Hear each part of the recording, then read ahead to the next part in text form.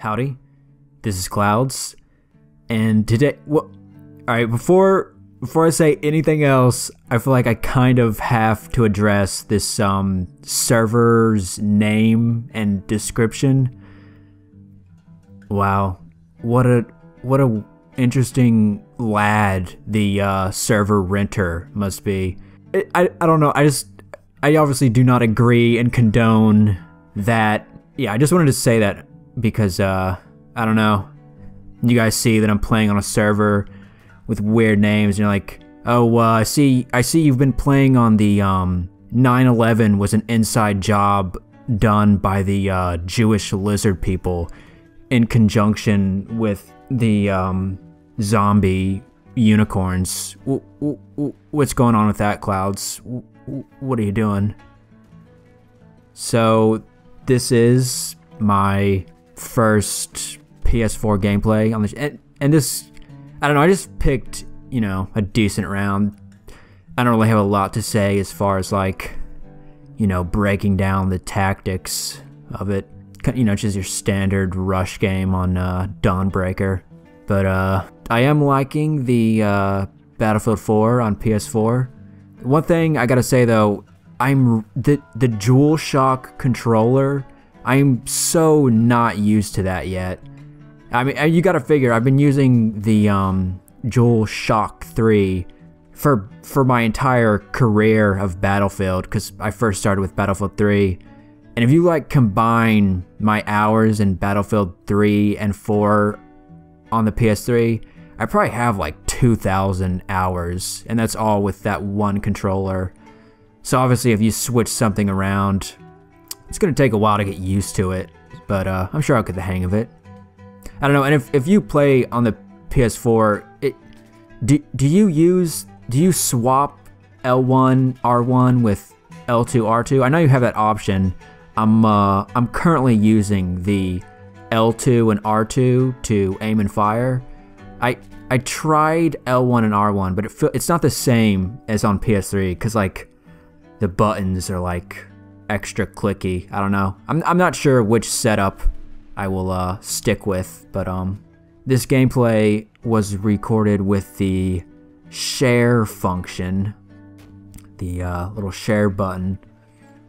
It's quite convenient, I gotta say, because with the PS3, when you're recording on a console and you have like an external capture device, you gotta deal with all these cords, and it's like, oh my god.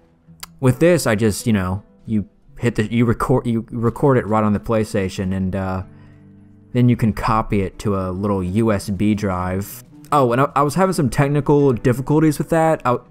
For some reason, my PS4 wouldn't copy the files over. I got this error code. Hold up, it was CE-36488-9.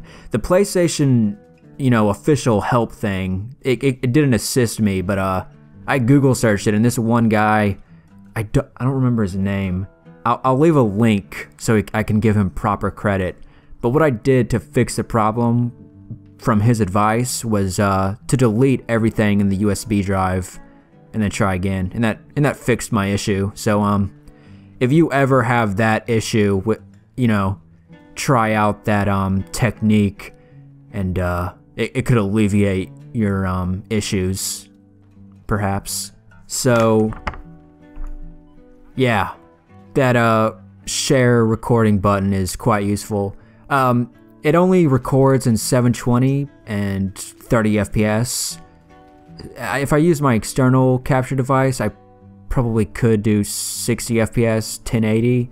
But the thing is, I don't know. The computer that I use to render and export my videos, it can't play 60 FPS video. It gets like all choppy and weird. So I don't know. I think for now I'm gonna use just this you know, the share function, because it's so convenient. It's so convenient. I love it. Oh, one of the, I'm sure most people know this, but maybe if you're transferring over to PS3 to PS4, you get the option to transfer your player data all over to the PS4. So you don't have to re-unlock, you know, everything. You can get all your unlocks, keep your current rank, and it also transfers your multiplayer trophies over to the PS4 so you can get like those trophies instantly. But the thing is, when you do that, apparently it like completely removes the player data from the PS3. So right now, if I wanted to, I don't think I could play on my like Clouds P Rain account on the PS3 for Battlefield 4. So yeah, that's something to consider. Oh, and you know, I'm playing Rush, and there's some small differences between last gen and the current gen Rush. Last gen is, you know, 24 players max. You already are aware of that, with 75 tickets. But current gen, it's up to 32 players, and it's got 100 tickets by default. I didn't notice like a huge difference. I was a little worried that I was like, oh man, 32 players. What if this feels like, you know, super clustered? But for the maps that I played, I think I played just a few maps like Flood Zone, Dawnbreaker, and maybe one other. And you know, it didn't feel cluttered. It felt pretty good. I can imagine though, maybe on like Operation Locker, having 32 players might be like a little weird. But and I don't think the I don't think there's any vehicle changes. Like I don't think because it has more tickets or whatever, and it's, you know, I don't. Oh wait, look at this. I spawn on this teammate. I'm like, what are you doing? He's using the MAV, and I'm like, oh, all right. This guy, you know, he's playing the objective. I'll leave him to it. And yeah, you'll see he's playing the objective quite hard. You will see in a short moment. What was I saying before? I've been sort of just busy. Like I got some you know, single player games on the PS4, and you know, I'm trying that out because I love Battlefield 4, but it is like 2 years old, so you know, as much fun as I have with it, I do like to play other games. And I was curious. I don't know.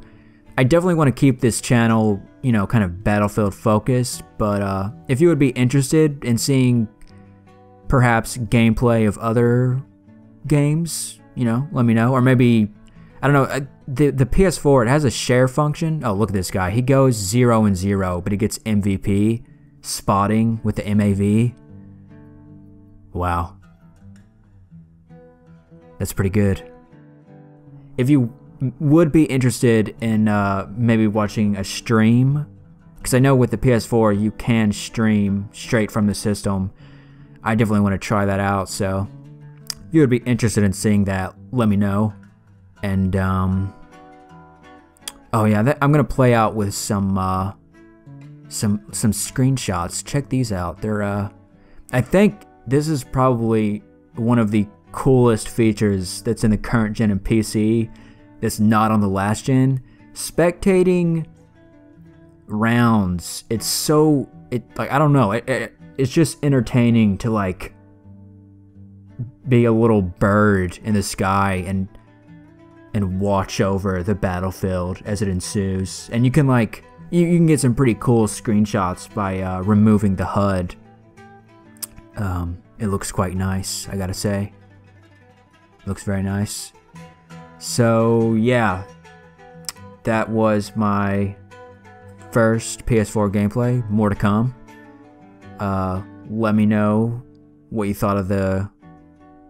How's the quality look? It's I mean, obviously it's 720, but the PS4 looks a little bit better. I don't know, after I upload this to YouTube, maybe it'll be super bad looking.